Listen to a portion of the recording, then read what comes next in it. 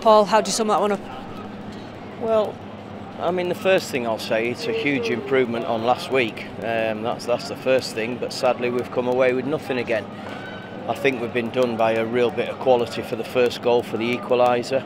The second goal's disappointing because it's not really come from anything, and we've allowed him to come inside and get a shot on target when we've got to send him down the line there, which again, same thing we talked about last week. Real simple defending things. We've had opportunities. I mean, the scramble in the 18-yard, in the 6-yard box from the corner at 1-1. You have to stick that in the back of the net. We've had 2 or 3 bites of the cherry and not been able to score. So yeah, I mean, I'm disappointed, obviously, to have lost the game. Disappointed we come away with nothing again. But there certainly was a vast improvement about the way the players went about it today, and I thought there was some good passages of play where we got ourselves into good areas, but we just weren't able to get that final finish for ourselves again. Started the game well and actually got the goal we deserved this week as well. Yeah, I thought we did start the game really well, but I think we've done that on a few occasions. And we got ourselves in front, and then they had a little bit of a spell. And as I said, the goal's real quality from Brown. It's a great bit of skill, and it's a sort of finish that Chris Martin's done all of his career. And I think, you know, he showed his quality up against us today, Chris Martin, and they give us some issues when balls went up to him. But on the flip side, I thought we caused them problems as well. I thought we were patient the way we passed the ball. We got ourselves wide.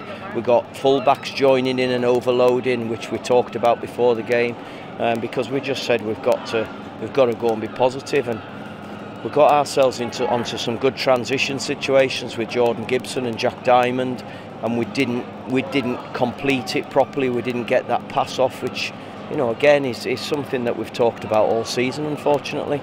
Both of their goals came after we'd had just good chances to score. Taylor hit the post and in that corner that you mentioned.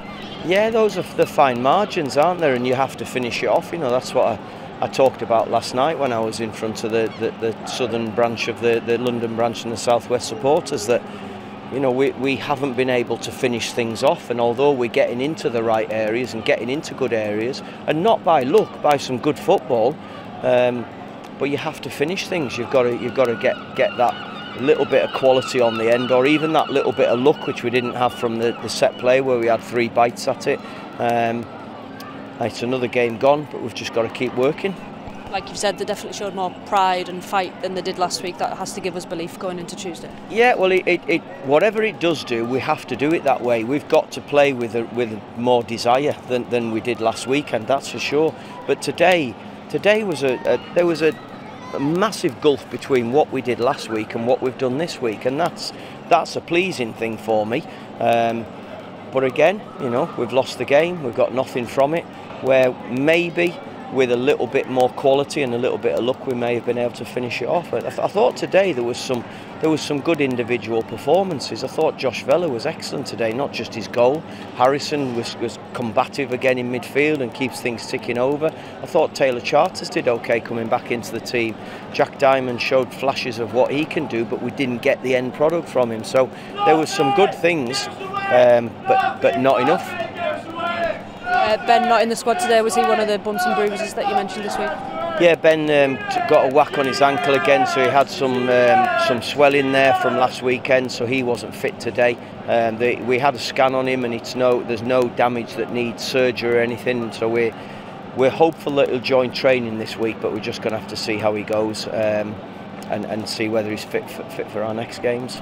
In training tomorrow, which wasn't based on today's result, but was that just a case of getting today out of the way so you can really focus on Burton on Monday? Well, I just felt as though it's the right thing to do to get him in tomorrow. We've got a long journey back. We need to get that out of the system so that we can start preparations properly on Monday and get prepared for Burton.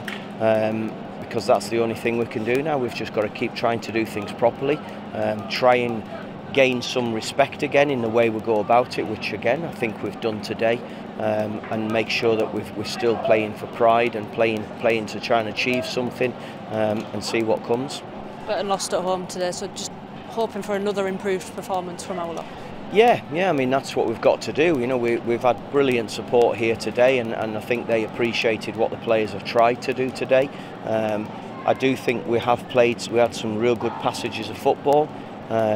So we have to go to Burton and we've got to try and stem this rot that's in there and try and get ourselves back into getting a positive performance and any type of positive result to take into next weekend's game at home.